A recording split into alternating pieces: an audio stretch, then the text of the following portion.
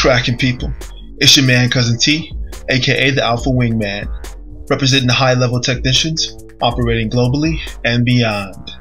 So listen, today I wanted to address a question that I get often from men of a variety of ages. And this question is there such a thing as too much pussy? But I'm sure young guys ask this a lot, if they have mentors in their lives, like older brothers, older cousins, uncles, and dads. And middle-aged guys can ask that if they're searching for their way or try to find their stride or catch their stride or find their rhythm. When you ask older men this question, the majority of them sit back.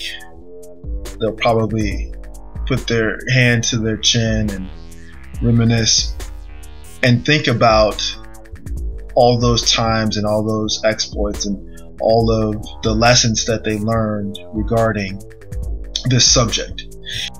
So I just wanted to go through a brief summary of stages and the lifespan of a modern man, and I'd say a classic man, because the information that I have and the experience that I have is a combination of conversations, my own personal experiences, and just interacting with men of all ages, but men of a certain age in particular, that being men over 50.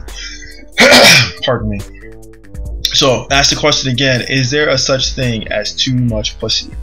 Well, the answer initially is maybe.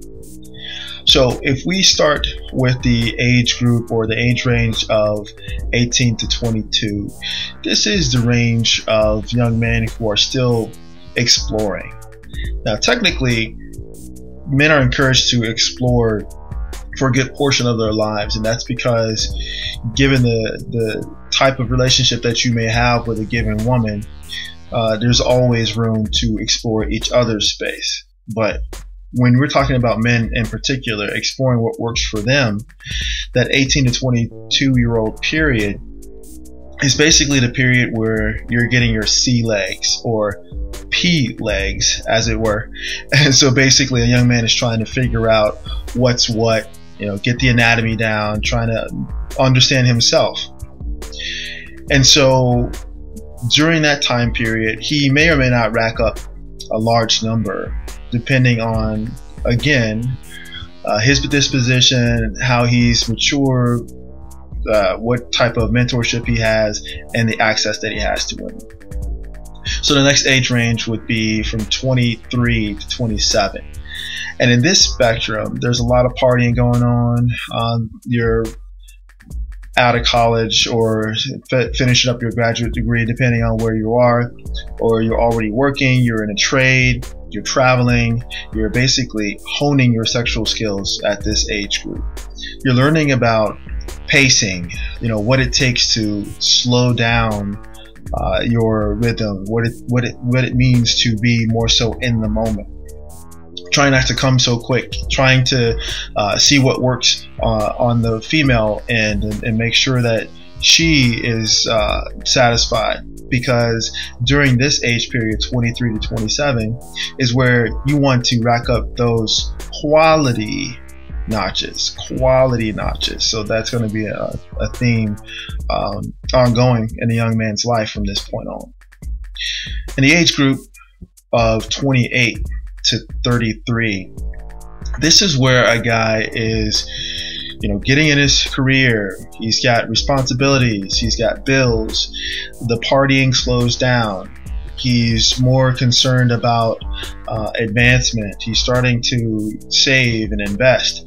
This is where he's becoming more particular about the company that he keeps on the female side. Of course, there's plenty of one-night stands. Of course, there's still exploration. But it's between the ages of 28 and 33 where the majority of modern men actually get married. So this is a crossroads, so to speak, for a lot of young men in the modern the modern scene. So a guy could go one of two ways, depending on, again, his disposition. And in this sector, we call it the select manosphere or the alpha manosphere. He's basically not really looking to settle down anytime soon. He's focusing on what motivates him, what drives him. He's focusing on establishing himself and building his legacy. So women are becoming more structured. His time with women are becoming more structured. So he's barely getting to understand the benefits of having a roster and what his roster positions mean for him in his life. Next, you have the age group of 34 to 40. Now, this is when the real building begins. This is when a man starts to see the horizon from a vantage point on the mountain, and he begins to understand how women fit into your life and not the other way around. You're not the one that's necessarily fitting into women's lives. They are fitting into your life, into your trajectory, your goals, the things that you planned, your trips, your movements. And at this point in a man's development, he's now curating his rotation. He's now being more selective with his roster positions. It's not just necessarily women who quote unquote choose him or respond to his choosing signals or his cold approach. It's quality women who he's sought out to fulfill certain roles that he needs with his particular program that is now starting to gain momentum and catch legs. I got more about the breakdown of a select man's roster over on the Patreon side. Definitely will leave a link for that. But now this brings us to the grand finale, or the granddaddy of this particular spectrum analysis. This is the 41 plus and the 51 plus. Now, I call this the elite roster. I mean, this is the Mac Daddy, this is the Cat Daddy, this is the most interesting man in the world roster. This is the Hugh Hefner. This is the whoever you want to throw out there who is a man of a certain age who had an amazing prime. But guess what?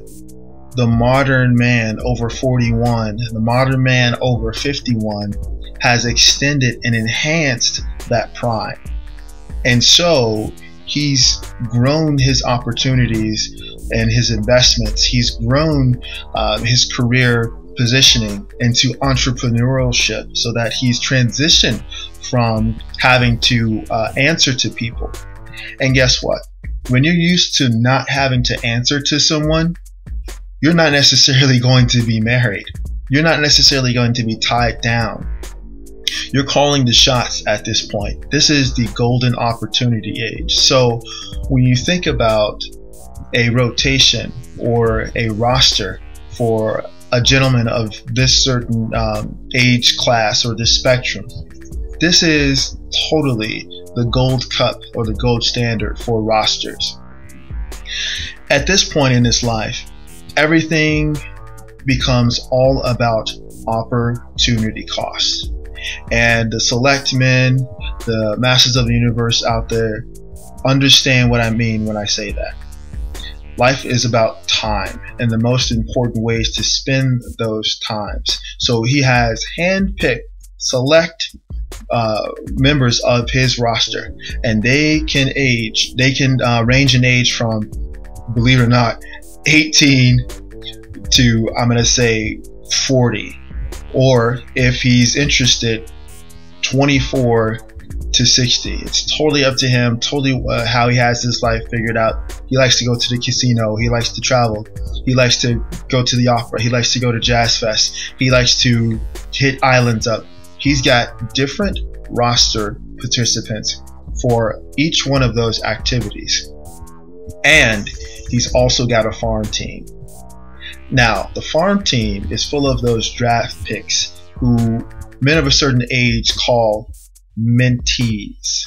This is the age where you become the sage mentor.